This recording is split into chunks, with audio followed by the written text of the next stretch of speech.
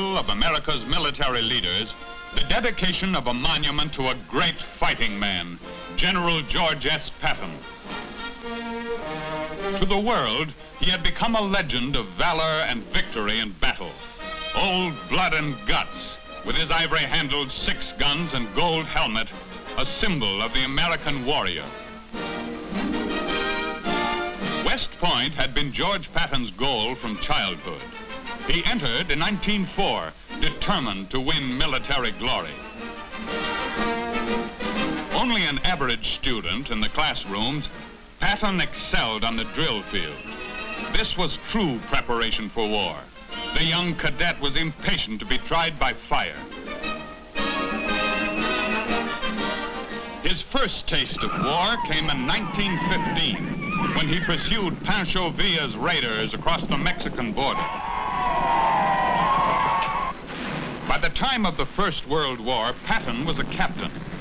He formed America's first tank corps and led his tanks and doughboys to victory after victory against the Germans.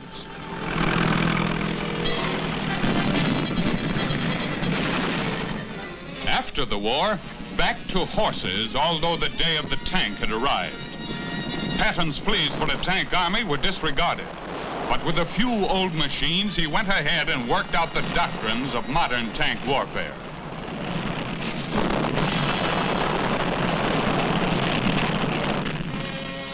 It was the Germans who first put Patton's ideas into practice. Adolf Hitler created huge panzer armies. By comparison, America's tank force was puny at the start of World War II. Newly formed, the United States Tank Corps went on maneuvers under the command of George Patton. Then onto its first great adventure, the invasion of North Africa with Patton in command of a task force. H-hour at Casablanca. Under the guns of the defenders, the first boatloads of GIs reached the beach. Patton tried to go with them, but his ship was hit by shell fire.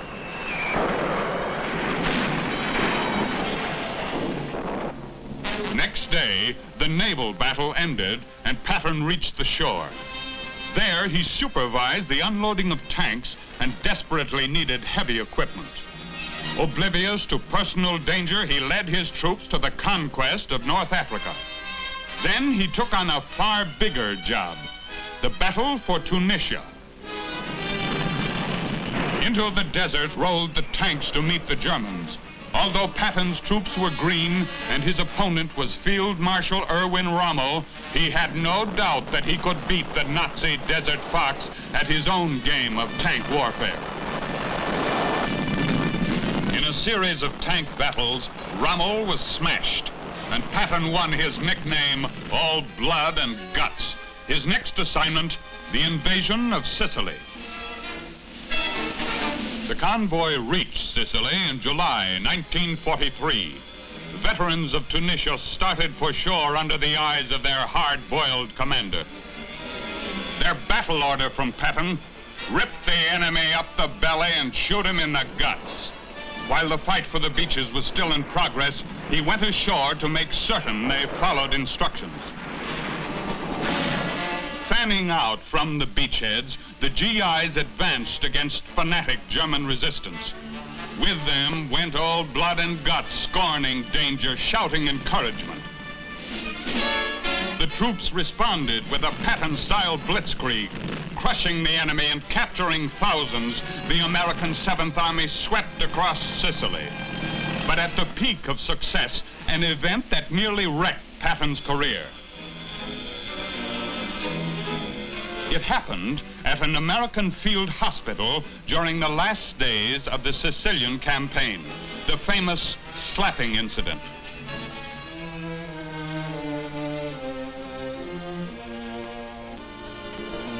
General Eisenhower's reaction was immediate and severe.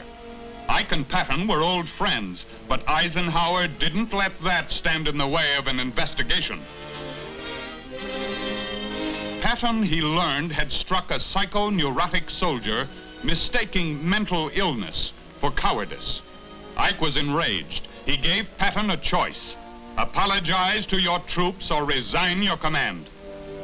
The troops were assembled division by division, and Old Blood and Guts apologized.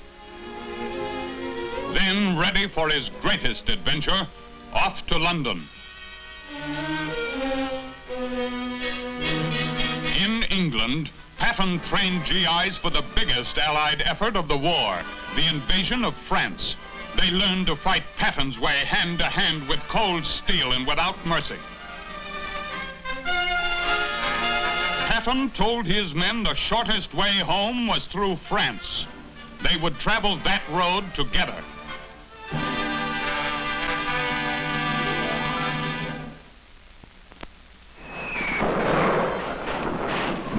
When the first Allied invaders reached France on D-Day, General George Patton was not among them.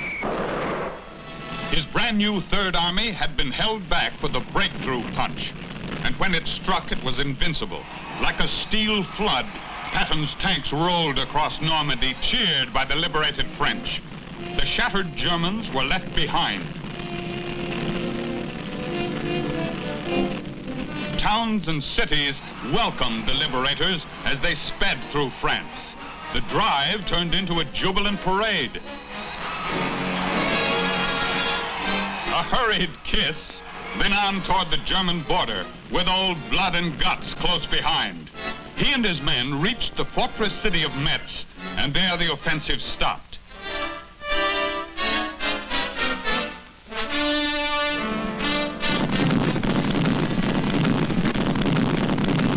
While artillery shelled the city, supplies of gasoline and ammunition were brought up from the rear. Patton's tanks had far outdistanced his supply trucks. Metz was taken 12 days later, the culmination of a drive that for speed and daring was almost without equal. Patton and his men were heroes. But at Metz, the Germans had taken advantage of the pause to reorganize their defenses. They struck back savagely in the Ardennes forests in December 1944. The Nazi goal was the destruction of 2 American armies and the isolation of the British. If they succeeded, the war might go on indefinitely. At Bastogne, the American 101st Airborne Division was trapped. Although completely surrounded, it refused to surrender. To the rescue went Patton and his tanks, undertaking a task that was thought to be impossible. The roads were choked with snow. The enemy was everywhere.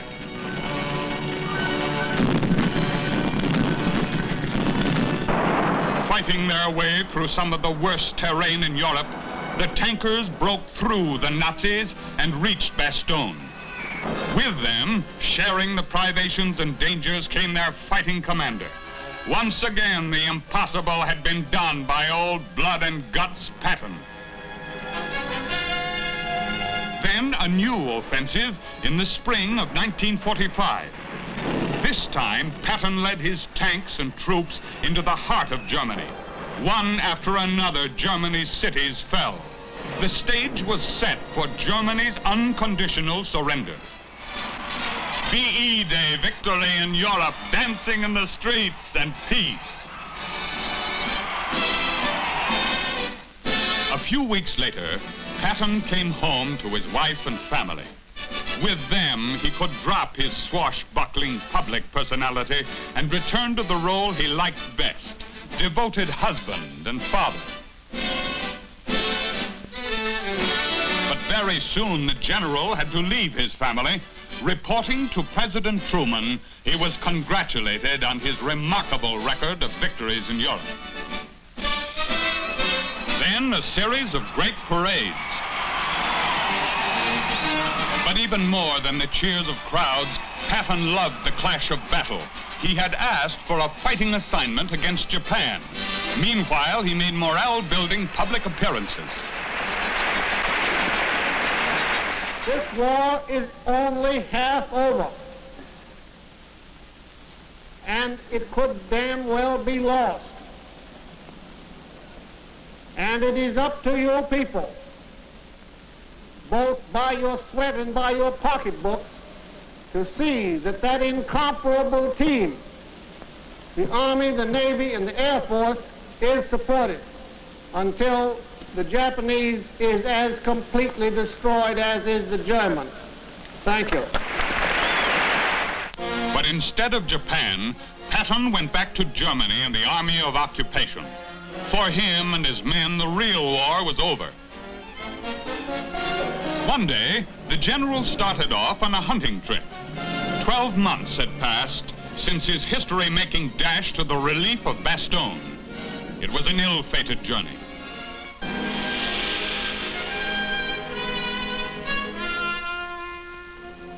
After so many encounters with death, it had come to Patton in an automobile accident. They buried him in Germany among his fallen comrades in ground he and his men had conquered. But his fame lives on, an inspiration to soldiers, a legend of blood and guts.